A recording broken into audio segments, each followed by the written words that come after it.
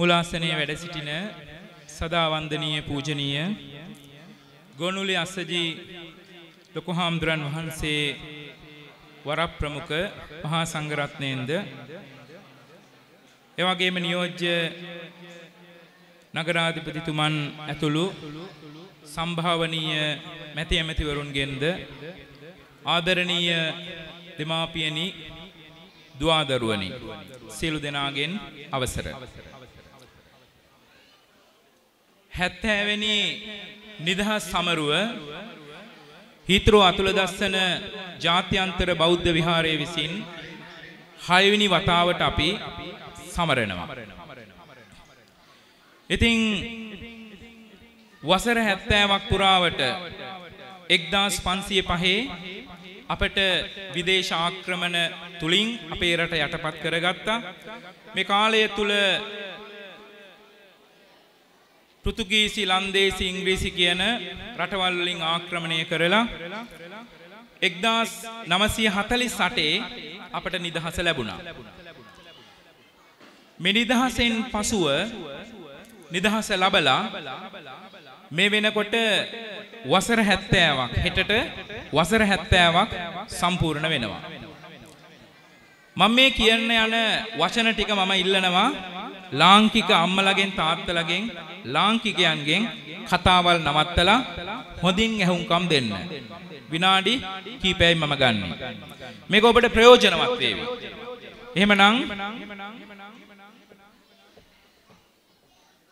එහෙමනම් මේ වෙලාවේදී අපිට මේ නිදහස ලැබුණේ කොහොමද? මීට විනාඩි කිහිපයකට ඉස්සෙල්ලා ඔබ දැක්කා නාට්‍යයක්, සින්දුවක්. මේ තුලින් අපි එදා ජීවමාන හිටියේ නැති වුණත් ඒ අපේ හිතට හදවතට වැටෙන්න විදිහට, දැනෙන විදිහට ඒ රංගපෑම් තුලින් දැනුණා අපේ වීරවරයෝ කොච්චර කැපවීමක් කරලා තිබෙනවද. මේ නිකන් ලැබුණේ නැහැ. ලොකු කැපවීමක ප්‍රතිඵලයක්. එතකොට ඒ කැපවීම විතරක් තිබුණට ඇතිද? මේක තමයි අපි කල්පනා කළ යුතු කාරණාව. අදත් කැපවීම තියෙනවා. නමුත් මේ කැපවීම තුල සියලු දෙනාට තියෙන ඕන එක අරමුණක්. මොකක්ද? අපිට ජීවත් වෙන්න අපේම කියලා මව්බිමක් ඕන කියන එක. එදා ඒ වීරවරයෝ සියලු දෙනාට ඒ හැඟීම තිබුණා. ලොකු පරිත්‍යාගයක් කළා. සමහර වෙලාවට සමහර වීරවරුන්ගේ බිරින්දෑවරු Taman ස්වාමියා ගෙදර එන්නේ නැති වුනහම ඉවසුවා. රට වෙනුවෙන් කියලා. දරුවෝ ඉවසුවා. මේ විදිහට ලොකු පරිත්‍යාගයක් සියලු දෙනා සිදු කරලා තමයි අපට මේ නිදහස ලබා දුන්නේ. මේ නිදහස තුල ලබාගත් මේ නිදහස තුල සිංහල, දෙමළ, මුස්ලිම් මේ සියලු ජාතීන්ගේ එකතුවක් එදා අපට ලැබිලා තිබුණා. ඉතින් එතකොට එහෙමනම් පින්නතුනි අපි මේ දිනාගත් නිදහසෙන් පසුව අපේ රට දිහා බලලා දියුණු වෙච්ච රටවල් කොච්චර තියෙනවද? සමහර රටවල් උදාහරණයකට සිංගප්පූරු වැනි රටවල් ලංකාව තමයි උපමාවට ගත්තේ අපි ලංකාවක් කරනවා කියලා. නමුත් අද අපි ඉන්න තැන ගැන කල්පනා කරන්නට ඕන. එතකොට අපේ අතීතය ගැන අපි හිතන්නට ඕන. මේ ලබාගත් නිදහස අරුතවත් කරන්නට අද ප්‍රතිඵල නැහැ. අපි හැමෝම මේක දන්නවා. නමුත් මේක මොකක්ද කියලා තමයි අපිට තාම තේරෙන්නේ නැත්තේ. එතකොට මිනිසුන්ට එදා තිබුණු මේ ඌමනාව අද අයට නැහැ. අද බුද්ධිමතුන්, විද්වතුන් රට වෙනුවෙන් වැඩ කරන්නේ නැහැ කියන එක මම කියන්නේ නැහැ. වැඩ කරනවා. නමුත් එයාගේ අරමුණ වෙනස්. මේ අරමුණ තමයි වැදගත් වෙන්නේ. එක අරමුණක ඉඳගෙන කටයුතු කරන්නට ඕන.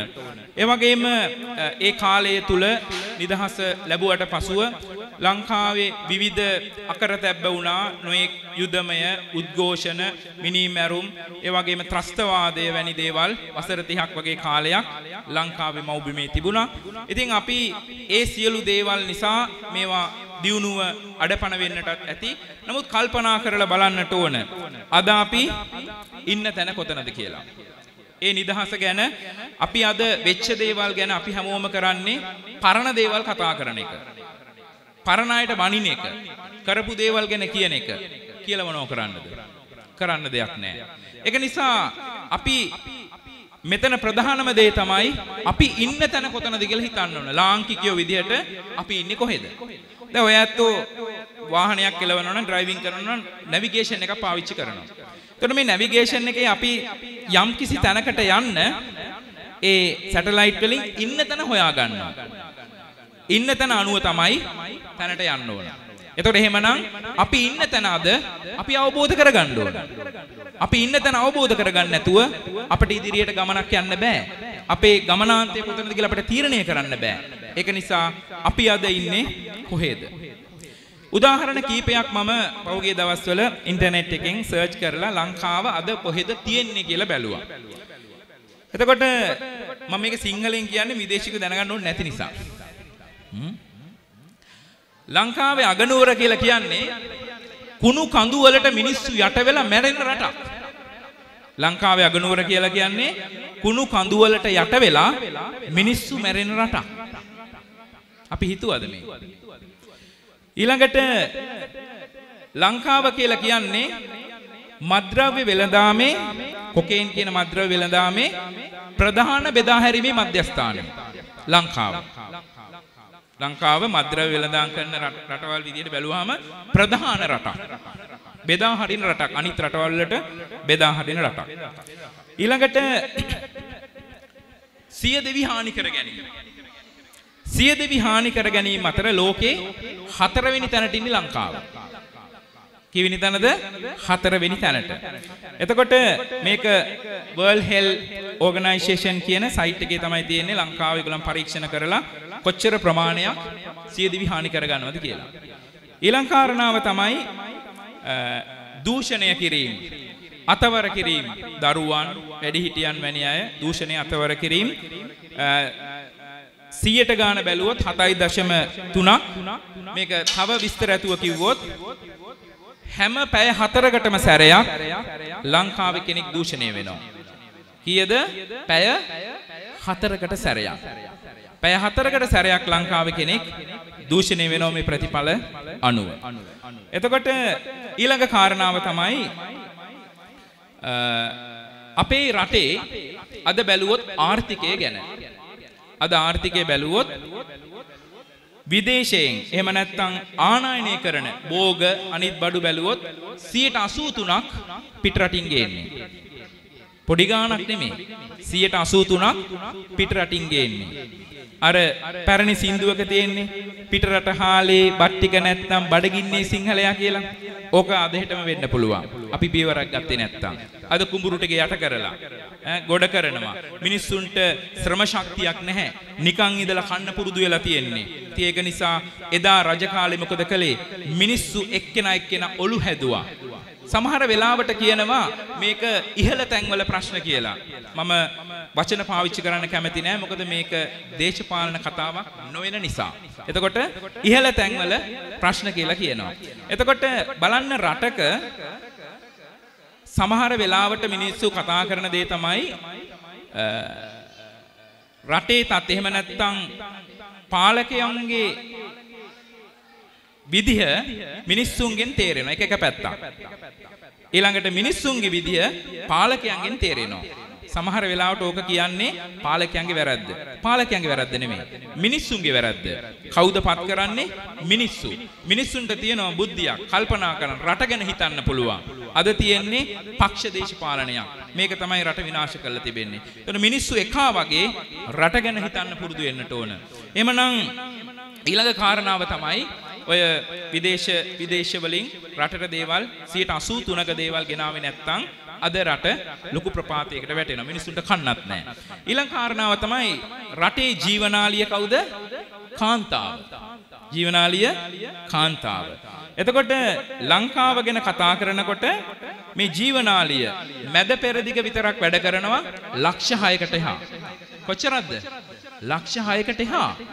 එතකොට මේ රටේ සම්පත් දරුවෝ හදන්නේ නැහැ. දරුවෝ නැහැ. ඉඟයි. දරුවෙක් මහාන කරන්න නැහැ අද. රට ජාතිය වෙනුවෙන් දේවල් කරන්න නැහැ. දරුවා ගාව අම්මලා නැහැ. අපි නිකන් කතාවට කියනවා උද්ඝෝෂණ කරනවා රටේ වෙන ජාතීන්ගේ ආක්‍රමණ උදාහරණයක් ගොත් මුස්ලිම් ආක්‍රමණ කියලා කියනවා. ඉතින් මේක අපිට තේරෙන්නේ නැද්ද අපේ රටේ මිනිස්සුන්ව පිට රටවල් වල වහල්කමට නිකන් වහල්කමක් නෙමෙයි.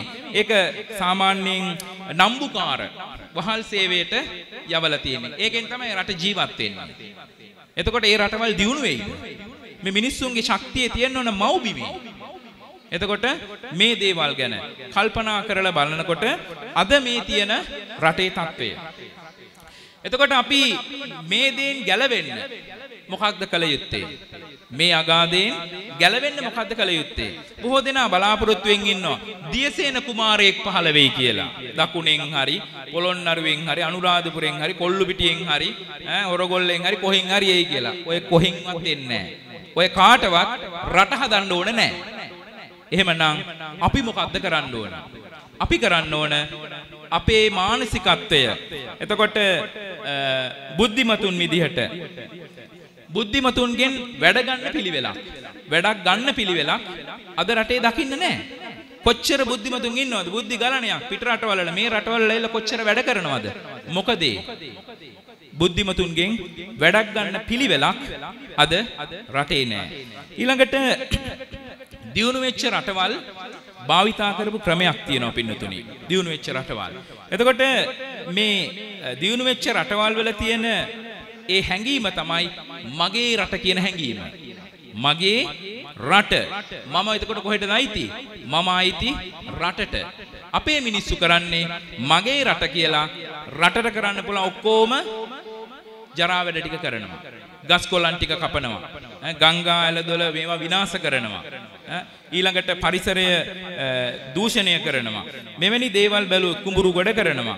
මේ වගේ දේවල් බැලුවහම රට විනාශ කරනවා. මේ හැඟීම අපි නැති කරගන්නට ඕන. මොකක්ද?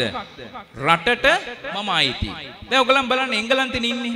බ්‍රිටිෂ් පාස්පෝර්ට් එක හම්බුණා කියලා මේ රටේ ඕන දෙයක් කරනවද? නෑ. ඇයි?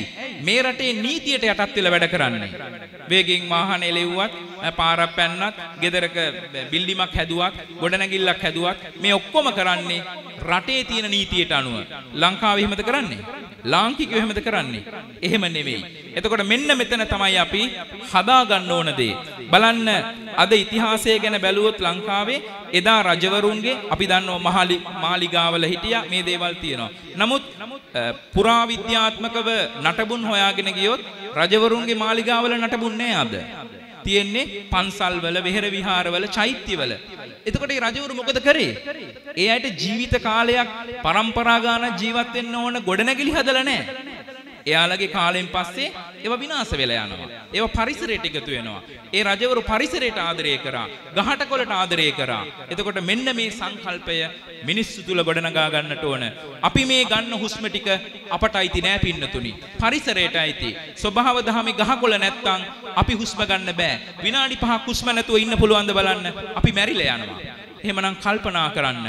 මේ අපේ මව්බිමේ තියෙන වටිනාකම ගස් කොළන් එලි කර කර ගොඩනැගිලි හද මේ කොන්ක්‍රීට් මේවා අවුරුදු කීයකට දි รา පත් වෙයිද දන්නේ නැහැ. පරිසරයට එකතු වෙයිද දන්නේ නැහැ. ඒ වගේ දේවල්. මේවා ගැන අපි කල්පනා කරන්නට ඕන. ඊළඟට අපේ ආකල්ප වෙනස් කරන්නට ඕන. ආකල්ප. ඔය මම දැන් කිව්වේ මගේ කියලා කරන දේවල්. ඒ වගේම අපිට බෑ කියන ආකල්පය අපිට බැරි නෑ. මෙතනින් අයියෙන් ඇහුවොත් මොනවා හරි දෙයක් කරන්න කියලා දැන් වැඩක් නැහැ හාමුදුරු. අපිට කාලයක් නැහැ හාමුදුරු.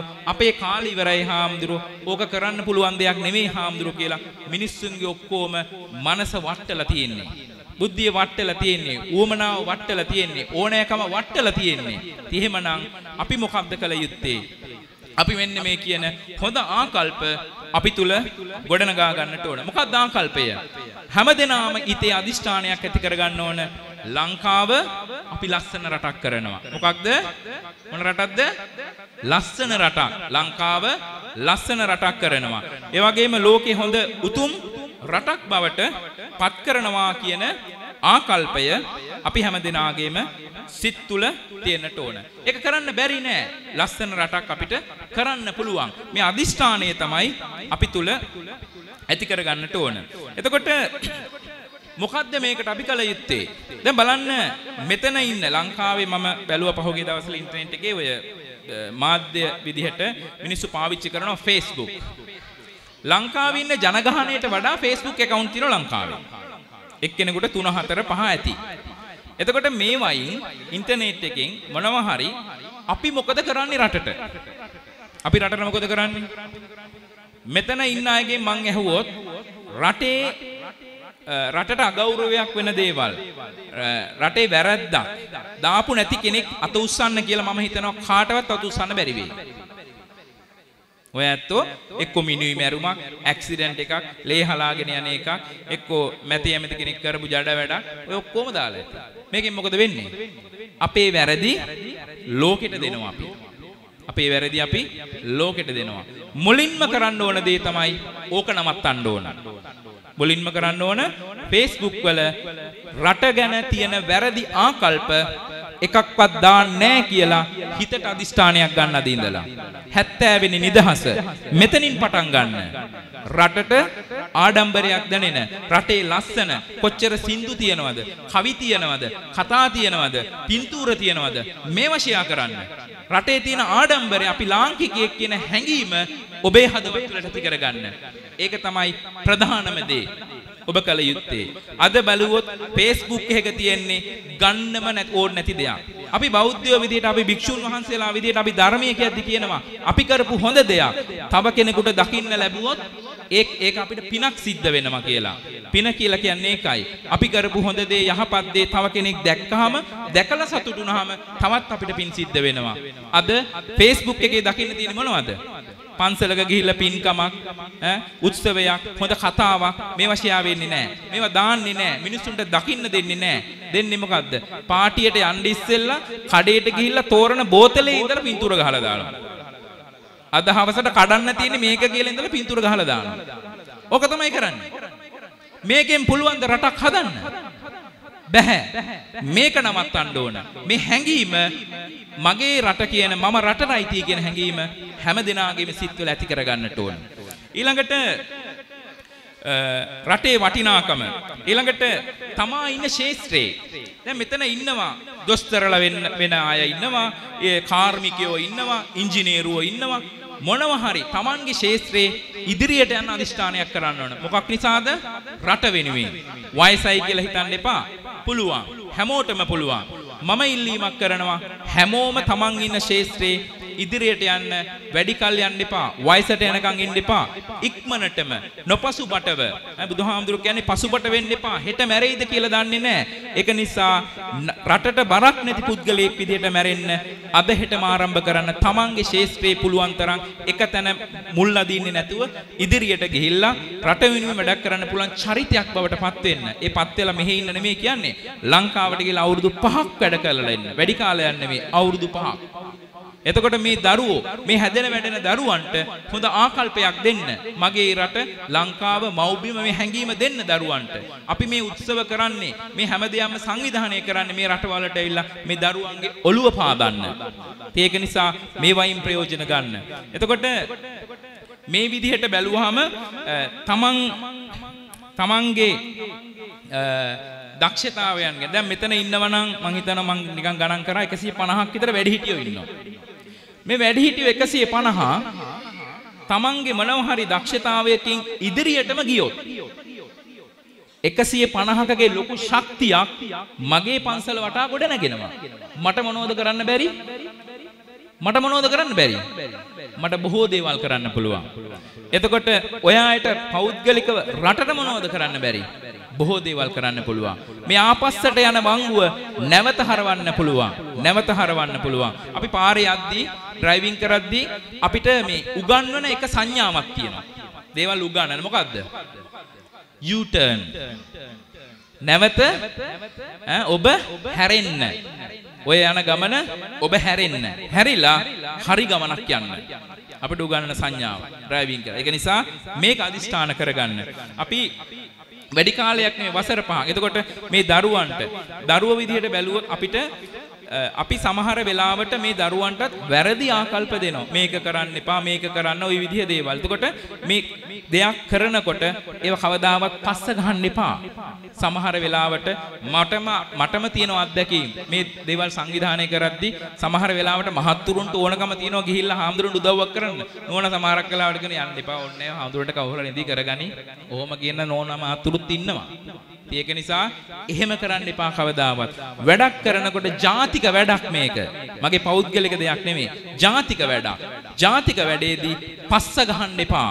පස්ස ගහන්න නැතුව ඇවිල්ලා බොහොම කැමැත්තෙන් මේ දේවල් වලට උදව්පදව් කරලා සතුටු වෙලා අපේ අභිමානය පිළිබඳව හිතට අදිෂ්ඨාන ඇති කරගන්නට ඕන. ඒ වගේම දරුවන්ට උගන්වන්න. දරුවන්ට හොඳ ආකල්ප දෙන්න. දැන් ඔය ඇත්තෝ දරුවෝ හොඳ පාසල් වලට දාලා උගන්වලා මොකද්ද බලාපොරොත්තුව? දොස්තර කෙනෙක් කරන්න, ඉංජිනේරුවෙක් කරන්න. ඕවනේ හදට ගිහිල්ලා ගෙවල් හදන්න නෙවෙයිනේ. මේ තියෙන දේවල්ම තමයි මේ ශාස්ත්‍රවල තියෙන දේවල්ම. හැබැයි දරුවට කියන්න ඕන මොන දොස්තර කෙනෙක්ද වෙන්න ඕන. මේක කියලා දෙන්න. මොන දොස්තර කෙනෙක්ද? හොරට බෙහෙත් දෙන දොස්තර කෙනෙක්ද? පගා ගහන දොස්තර කෙනෙක්ද? රෝහලේ බෙහෙත් දෙන්නේ නැතුව ඉස්සරහා පාමසියක් දාලා දෙන දොස්තර කෙනෙක්ද? මෙන්න මේක හිතට දෙන්න දරුවට. අවංකව සමාජයට වැඩක් කරන්න. අවංකවම මිනිස්සුන්ට වැඩක් කරන්න. හදවතින් කරන්න. මේ ආකල්පය දරුවන්ට දෙන්න. එතනින් රට හදන්න පටන් ගන්න පුළුවන්. මේක තමයි මම අද ඔය ඇත්තන්ගෙන් ඉල්ලන ඉල්ලීම. ඒ වගේම ඔය ඇත්තෝ දරුවන්ට වීර චරිත කතා මේවා කියලා දෙන්න. ලංකාවේ චරිත කතා තියෙනවා, ලෝකේ ආදර්ශමත් චරිත කතා තියෙනවා. ඒ අය කොහොමද ඒ විදිහට පොඩි කාලේ ගත කරේ, එහෙමනම් ඉහළට ආවේ කොහොමද කියලා. උදාහරණ විදිහට චරිත කතා ඒබ්‍රහම් ලින්කන්, ඒ වගේම මාටින් ලූතර් කිං, මදර් තෙරේසා, ඒ වගේම මහත්මා Gandhi, Nelson Mandela, John F කැනඩි මේ වගේ චරිත අරගෙන පුංචි දරුවන්ට කියා දෙන යාගේ පොඩි කාලේ මොකද කරේ, ලොකු වුණාම මොකද කරන්නේ කියන දේවල් පිළිබඳව දැනුමක් අධ්‍යාපනයක් ලබා දෙන්න. එහෙමනම් සියලු දෙනාට මේ සඳහා සහභාගී වුණු සියලු දෙනාටම මම මහා සංඝරත්නයටත් ආරාධිත සියලු අමුත්තන්ටත් ස්තුතිවන්ත වෙනවා. සංවිධානය කිරීම නර්තනයෙන් ඒ වගේම මේ වෙලාවේදී සියලු දේවල් වලින් අපිට සාර්ථක කරගන්න උදව් කළ උපකාර කර සියලු දෙනාටම ස්තුතිවන්ත වෙමින් ඒ වගේ විශේෂයෙන් අද සිහිපත් කරන්නට ඕන අද මේ කැපවීම කියලා කියන්නේ මෙන්න මේකයි. අද උපන්දිනය සිහිපත් කරන දෙන්නෙක් මගේ මේ ඉවෙන්ට් එකේ ප්‍රධාන චරිත දෙකක් ඉන්නවා. උපන්දිනය සිහිපත් කරන. මොකද ඒ අය තමන්ගේ උපන්දිනය වෙනුවෙන් පාටිය දාන්න යන්නේ නැතුව හාමුදුරන්ගේ වැඩේට එන්නම් කියලා ආවා. ඉතින් මම සිහිපත් කළ යුතුයි ඒක. අද මේ වේදිකාවේ ඔබව දැනුවත් කරපු එනවුන්සින් කරපු මේ චානුක සමරකෝන් මහත්තයාගෙත් අද උපන්දිනය. ඒ වගේම නුරේෂා ලක්ෂ්මිනී මහත්මියගෙත් අද උපන්දිනය. ඉතින් සුබ උපන්දිනයක් වේවා කියලා ඒ දෙදෙනාටම අපි ආශිර්වාද කරනවා. මම හිතනවා ස්ටේජ් එකට ඇවිල්ලා අපි එන්න දෙන්න. නුරේෂා බර්ත්ඩේ දෙන්නගේ මද බර්ත්ඩේ උපන්දින. ඉතින් ඒ අය කැප වෙලා ඒක තමයි කැපවීම කියලා කියන්නේ. මගේ රට වෙනුවෙන් නිදහස් උත්සවයේ වෙනුවෙන් අපි ඇවිල්ලා වැඩක් කරනවා කියලා හැඟීම ඒ අයට තිබුණා. ඉතින් එහෙමනම් ඒ අයටත් ස්තුතිවන්ත වෙනමින් මේ සාර්ථක කරගන්න නන් අයරින් අපිට උදව් කර උපකාර කළ සියලු දෙනාටම අපි ස්තුතිවන්ත වෙනවා. එහෙමනම් දකුණු අත පොඩ්ඩක් උස්සන්න. ඇඟිල්ලත් එක්ක කන වහ ගන්න. ඔක්කොම කන වහ ගන්න. දකුණු අතේ. කන වහගෙන මෙහෙම කියන්න. මම අද සිට අදිෂ්ඨානයෙන් රටට දියුණු වෙන්න වැඩක් කරමි. ස්තුතියි. කන වහන්න කිව්වේ නැත්නම් අනික් කනේ යන නිසා. Oh